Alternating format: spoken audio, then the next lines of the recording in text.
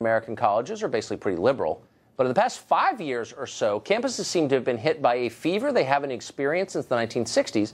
Instead of focusing on professional skills or the sweet treats of scholarship, millions of students and professors have made far-left politics their only reason for being at school. The result is this: everybody gets a safe space except white men. They are hated and despised. What is this about exactly? Scott Greer is the author of a new book that considers it. It's called No Campus for White Men, and he joins us in the studio. Scott, thanks for coming on. Thanks for having me, Tugger. So the hysteria level's rising. That's not my imagination. I went to college at one point. It wasn't like this. What's changed?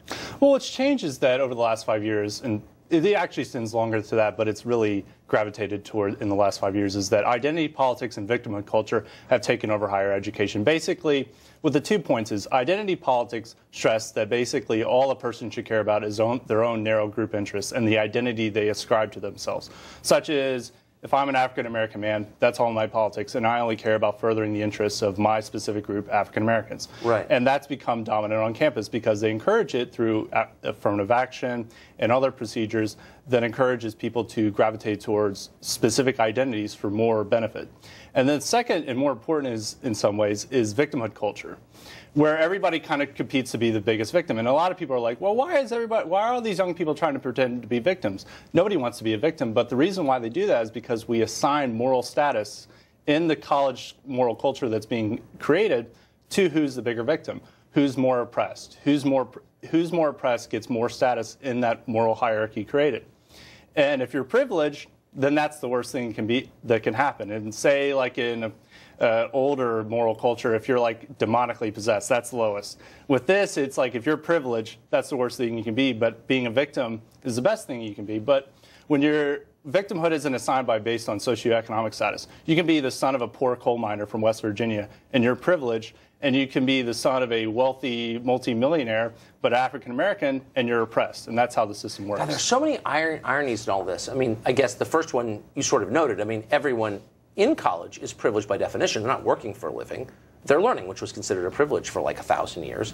And the second point is that colleges were designed to be places where people studied universal truths and values rather than narrow and sectarian ones. Why the change? Like, what brought this about? How did it get here? Well, it is that it wants to pertain to these narrow interests, as I write in No Campus for White Men.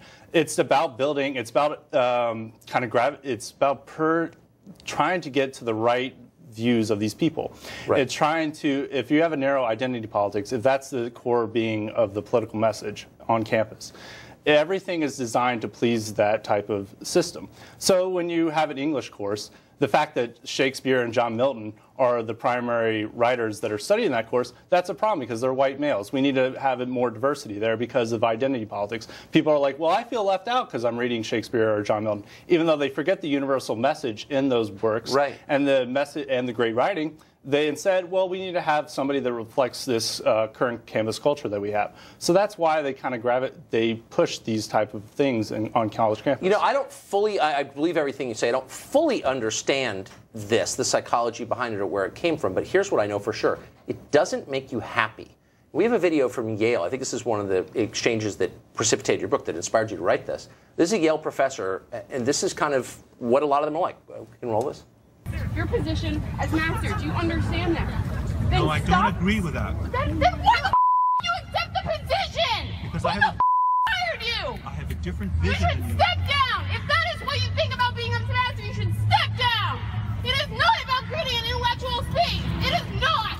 Well, that's just textbook hysteria, but it's also an expression of deep unhappiness. I mean, what was that about? Absolutely. That, as you said, that inspired No Campus for White Men. That was about because the professor who was defending himself, who was surrounded and kind of undergoing an inquisition, his wife wrote a simple column saying, look, you shouldn't get all bent out of shape about cultural appropriating Halloween costumes. We know how terrible those can be. I mean, that's a real horror in our society if somebody dresses up in a Halloween costume that's considered cultural appropriation. And she merely said, like, look, you're college kids, you're going to do stupid things, just let it be, don't get out of shape about it.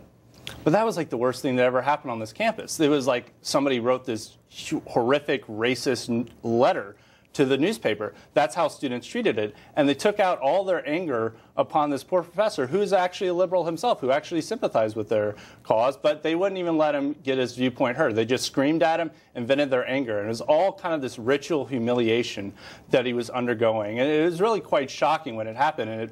And that's why it caught the national eye. It's just so bizarre. Standing on this bucolic, leafy campus in New England Fall, 60 grand a year. None of them have jobs, and they're angry. It's so weird.